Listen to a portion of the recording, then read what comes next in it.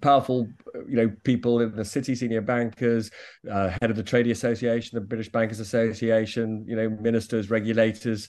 They rang up the BBC, spoke to the Director General, spoke to the Director of News, said, close Peston down. This is all too dangerous. British people, this is all too difficult and scary for British people. This is, they actually use the analogy of a time of war. And, they said there should be the equivalent of a D notice, and I shouldn't be allowed to tell the world how much trouble our banks were in. Really fascinating to hear from today's guest, Robert Peston, ITV's political editor, of course. He was formerly of the FT. He's also worked at the BBC, both as business editor and as economics editor.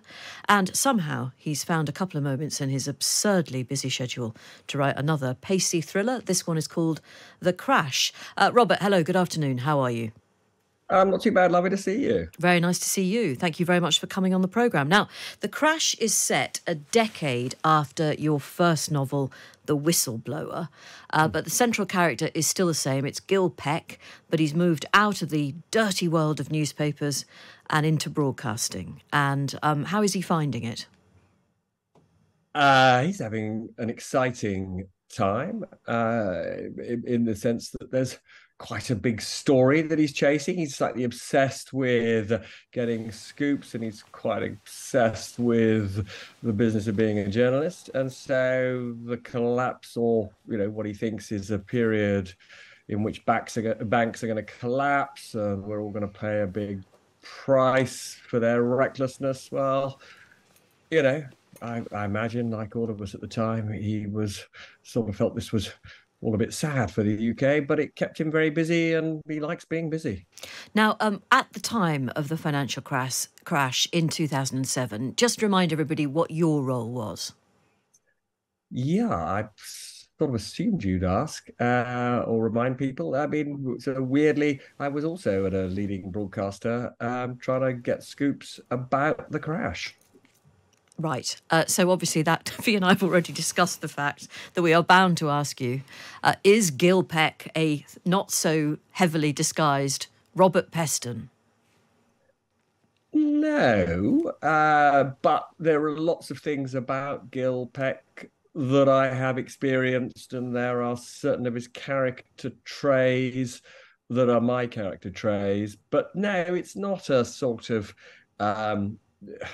disguised autobiography. It is a bit of fun, actually. I mean, I can't remember. I think I might have talked to you about The Whistleblower when it came out, which, as you say, was sort of part one. And I just sort of took the view, since I've come to sort of fiction writing and thriller writing late in life, that it would be probably sensible to minimize at least some of the risks of going into an area that was sort of relatively new to me. And I just therefore thought, why not write about worlds that I know intimately? Yeah. And I thought that way I could at least make it feel authentic. Sure. Yeah. But I guess the problem with that is that, yes, you do know this world intimately, but frankly, the rest of us don't. And there's a level of detail and there's an intricacy to some of that detail. It needs explaining, doesn't it, in plain English, which is one of the problems you have when you write a book like this, I guess. I suppose so. I mean, I've been quite. I mean, I mean, if you're saying you hated it because bits of it were about bits of the city that you didn't find very interesting, and you weren't intrigued to sort of learn more, then I can only apologise to you. I mean, what I tried to do was, as I say, it's got to be compelling, and it's got to be compelling in two ways. One, it's got to be entertaining and fast-paced, and there's got to be lots of action and mystery and all the rest of it. And I hope there's that in this book. But equally, it can't be stupid. No, I mean, no, I didn't dislike it at all, Robert. I thought it was a proper page turner, to be honest. But can we just get on to the fact that your character Gil, he's kind of put off the story by his employers because, or at least there's an attempt by the banks, frankly, to steer him away from doing the story.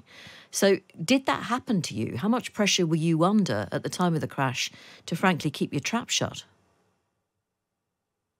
So there were sort of, there are a couple of aspects of this. I mean, one is I about 9 months before everything went bad, I was a little bit frustrated because I went to see, there was a particular senior editor at the BBC who I went to see, and I just said, look, I think, we are going to have a crash, and uh, it is going to be, not only bad for the city, but because of the central role that all these institutions play in our lives, it's going to, lead to recession, going to damage us.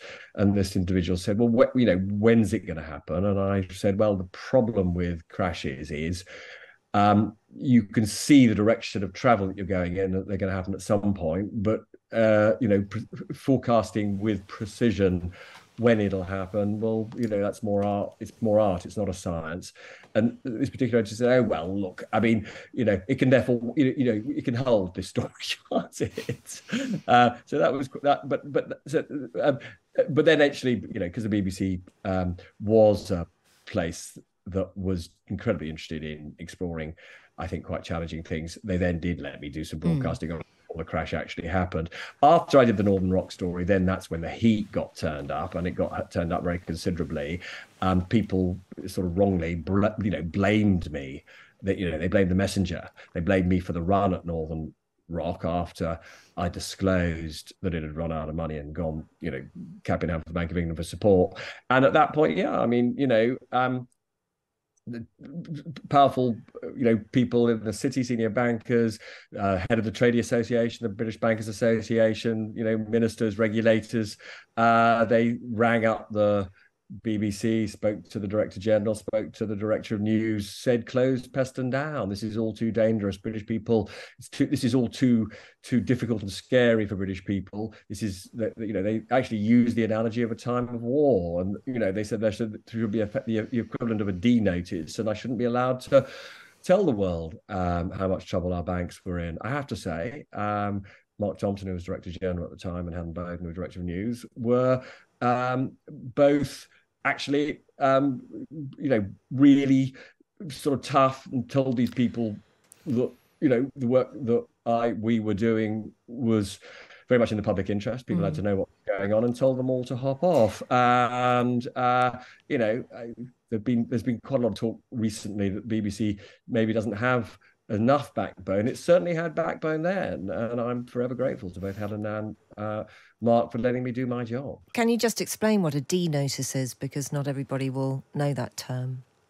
So a D notice is a notice that at a time, particularly of war, essentially is issued to media organisations to basically stop them reporting on information that could be damaging to the security of the UK. And, there was genuinely an active debate at the time, because the stakes were very high economically, about trying to persuade, as I say, people like me not to tell British people quite the sort of scale of the reckless things that the bankers had done. What does come across in the book, certainly Gil Peck's world, is one of, well, it's a cabal of people who were all at Oxford together and have all risen to prominent positions at sort of around the same time. And they're absolutely hideous, pretty much all of them. And there are some quite debauched parties that you describe. This is a very, very depressing view of Britain. I mean, Robert, is this still how Britain is run? I mean, look,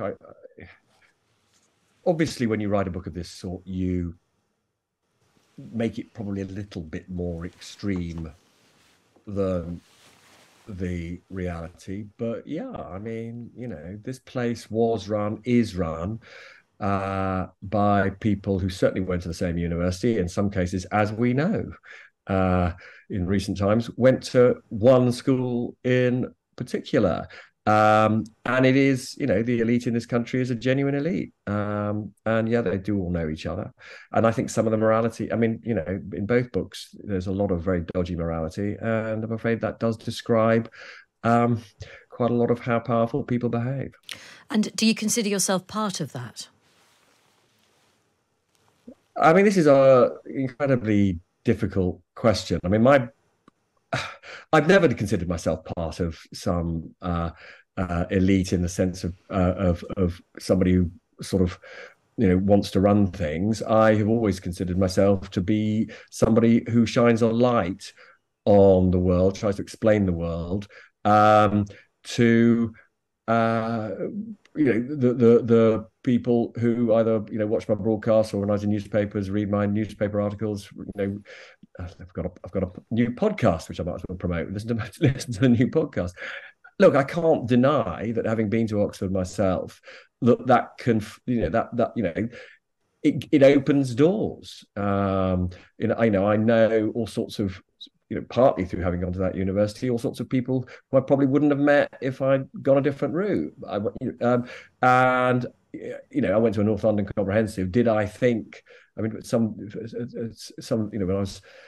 I mean, weirdly, when I was 10 or 11, partly because I was obsessed with history and the Master of Balliol was a particular historian that I admired, pretty much from the age of 10 or 11, despite the fact that I went to this North London Comprehensive, I was pretty sure I wanted to go to Balliol College, Oxford, and that's where I ended up. But I didn't go there thinking that I was going to meet all these people who would end up running the country. No, but it did sort of slightly turn out that way.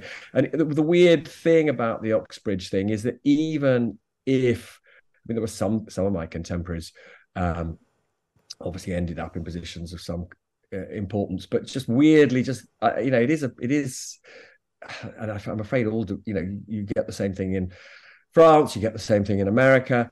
There is just it's a part of the inequalities and the unfairnesses of this world is you end up at a particular university and it sort of introduces you to a network of people that undoubtedly are pretty helpful in terms of whatever you end up doing. It does seem to work that way. Yeah, I mean, you actually mentioned it's just another one of those awful unfairnesses. Yeah, in an interview with the Times, actually with Andrew Billen a couple of days ago, you actually said that Rishi Sunak was better informed about financial matters than his predecessors. He's obviously got a lot of experience. He worked for Goldman Sachs, didn't he? And he might be working for them again. And for a hedge fund, yeah. Yeah. That's right. But, I mean, is there any evidence at all that his profound knowledge of the subject is actually benefiting us as a country? Well, I think this is not a very profound thought that a prime minister who does the work and reads the documents and thinks more deeply about whatever the issue is. I think that's a better thing rather than a worse thing, and he definitely does the work. I mean, my job is to be impartial, and that we can all have views about the effectiveness. I mean, you can have ideological views about whether his policies are good or bad, and then you can have views about whether they're effective or not. And I think we could argue at the moment that his policy on reducing the number of people risking their lives coming across in small boats is not working very well. I mean, to be frank, since large numbers are still coming across in small boats, and we've got this sort of massive problem of a lot of stateless people here growing by the day, not able to work, somewhat sort of stranded. It's you could argue this is a very, very bad phenomenon. And so you can, so I'm very happy to judge policies on the basis of whether they work or not. But I can tell you that, whether it's a good or bad policy, and as I say, it's definitely not working very well at the moment. But I mean, also, we're at a strange place when you decide that because Mr. Sunak puts in the work, he's perhaps a little bit better than some of his immediate predecessors, because that's the least I expect. I mean, I want them to. They've pursued positions of power. The least they can do when they get there is put the hours in, surely. Yeah, I mean, you would think that, wouldn't you? But we've lived through a time when you couldn't necessarily take that for granted. Yes, and here we are. Right, Robert, do you think it is inevitable that Labour will win the next election? Oh, nothing is remotely ever inevitable in this particular period of our history. It is astonishing how fast public opinion can shift, and it's also astonishing how people are acting in ways that we thought they wouldn't do. So it's definitely not inevitable, but it is also incredibly difficult for a government to win an election having been in office and overseen both chaos, some would say, of its own making. I'm thinking obviously of Liz Truss's mini budget, and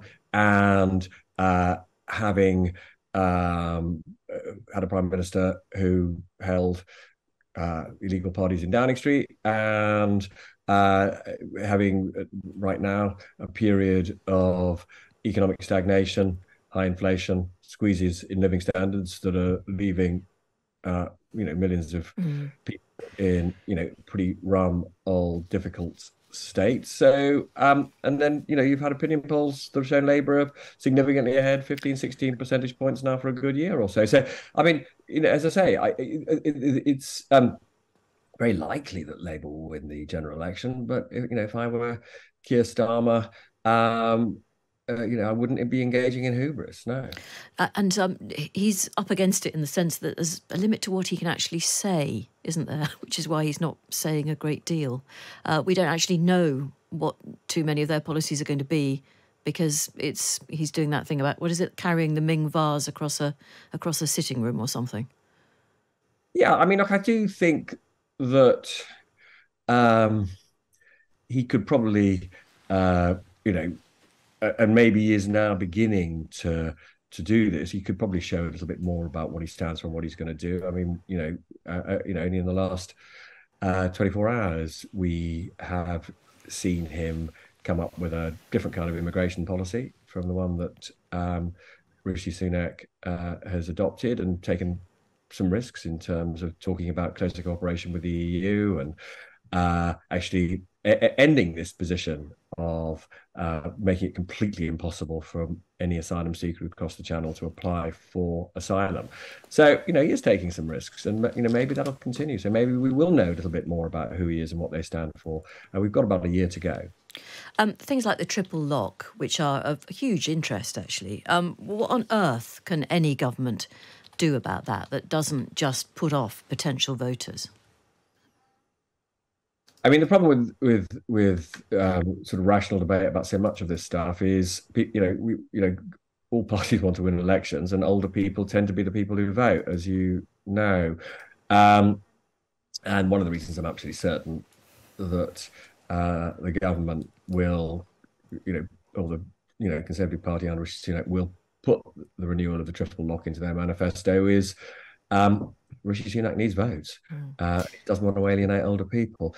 I mean, I think there are sort of two things, though, to say about the triple lock, which slightly pull in different directions. One is that, yes, it has been very expensive and will become even more expensive. At a time when there's, public finances are frankly in a mess, and quite a serious mess. And I think it's the IFS has calculated that the triple lock could add something like £45 billion to public spending by 2050. That's in real terms. That's a lot of money. On the other, and it's also true that relative to younger people, older people have done very well out of government policy over the last sort of 13, 14, 15 years. Pension has gone up about 14% in real terms, while benefits for people of working age have fallen 9% in real terms. But on the other hand, it's not that long ago. I mean, you may remember that in the 80s and 90s, pensioner poverty was a very, very serious problem in this country. And it's a good thing that pensioner poverty has been eradicated.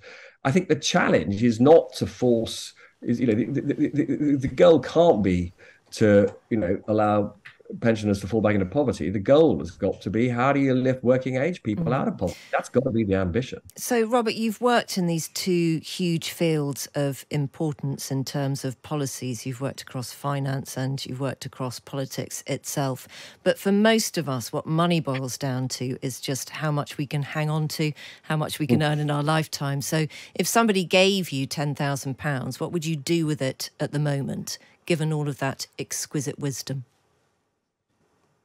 Can I just ask you a question? Is this 10,000? It's your own money, Robert. Doesn't need I'm not saying I'm going to give you £10,000. Let's just be clear about that. No. But I mean, I'm just saying, is this so? Because it always depends on whether this is £10,000 that you can sort of lock away and not worry about, as Well, it I were. suppose I'm asking you to look across the world at everything that's happening, look at all of I the mean, the thing that's okay, uncertainty, well, I mean, look, all of so that. the thing, Where would you put it?